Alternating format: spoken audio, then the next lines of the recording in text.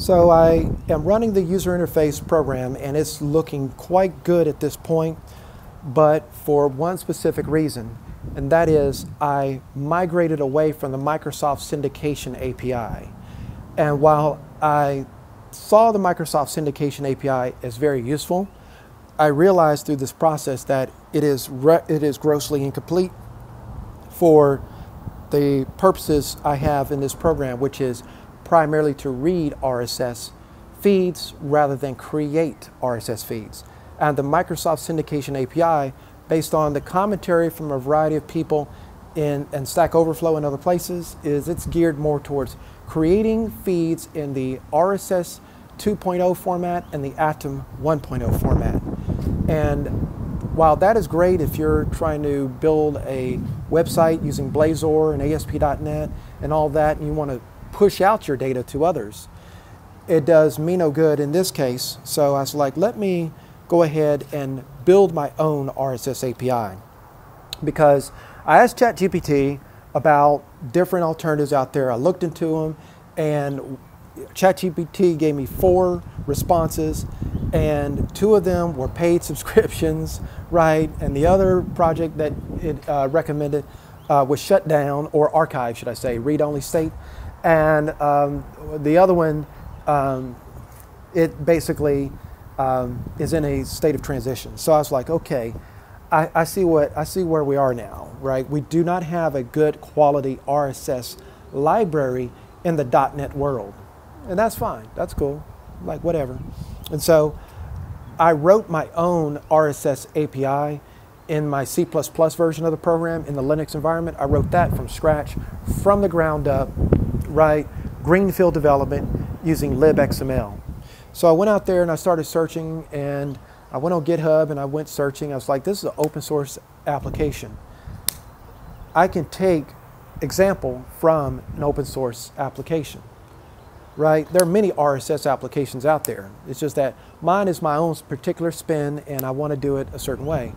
But as far as RSS feed parsing, there are some good examples out there. Or at least I think there has to be, right? And so I went looking and I went looking, and then I finally found one called Newsbeater, right? Which sounded very promising, but they actually shut down that project. And then so that got forked off to what's called Newsboat. So I went and I looked at Newsboat and I said, okay, this has a lot of contributors. It is actively developed, and it is keeping up with the latest as well as the oldest standards in RSS.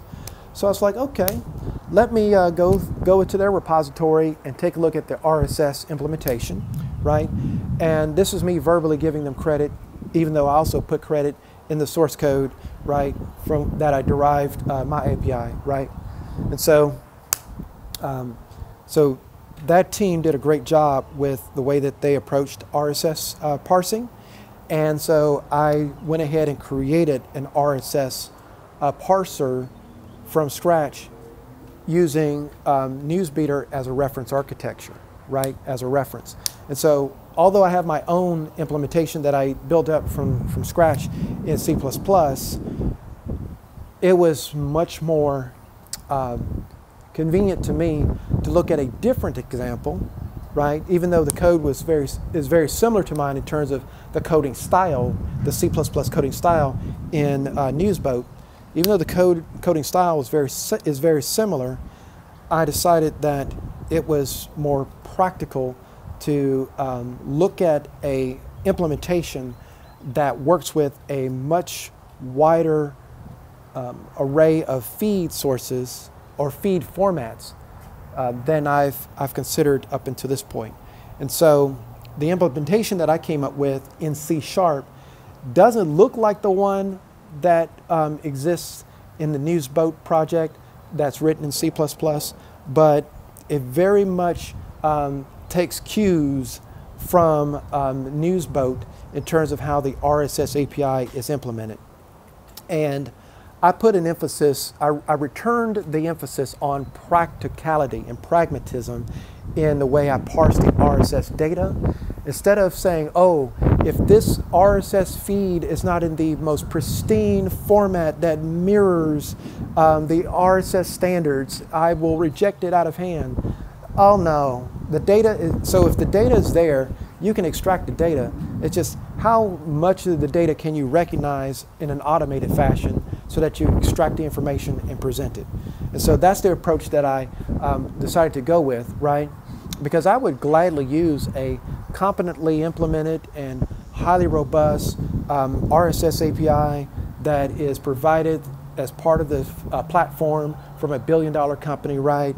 If it was able to address all the needs. But since there isn't any, then I said, okay, I will make one and move forward. And so I posted the latest version of this to the GitHub at github.com/Michael Gaucher. You click on repositories and you'll see Gaucher RSS Reader MS-WPF. That stands for Microsoft WPF, because that's the computer technology stack that I'm using here. And so this shows the before and after snapshot when I removed the Microsoft Syndication API and I went in my own direction, right? And so I'm actually pleased with that. I really do like going in my own direction. And so I just thought that using the Syndication API would be faster. And for a little while it was, but when we're talking about moving beyond speed and then also incorporating accuracy and being comprehensive with what we are able to achieve, then in this case, I looked at this C++ code and I said, you know what? I recognize this coding style quite extensively. I spent so many years with this. I was like, yeah, I actually understood it at a glance and I was like, okay, I can do that.